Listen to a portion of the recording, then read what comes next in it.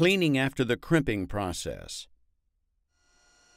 To ensure the correct coupling retention during the crimping process, stem deformation occurs. Metal and/or plating flash is a byproduct of the crimping process, and this unwanted and detrimental contamination must be removed.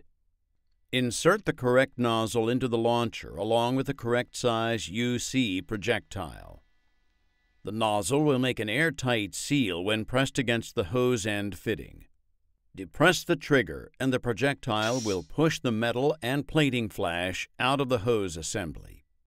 You should now use Ultra Clean's Clean Seal capsules to ensure that the assembly stays clean and contamination-free.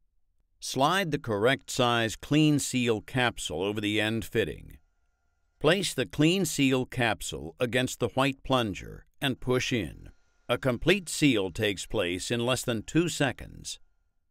If using the Ultra Clean HL1910E heat gun, move the capped hose end inside of the diffuser. The assembly is now clean and sealed.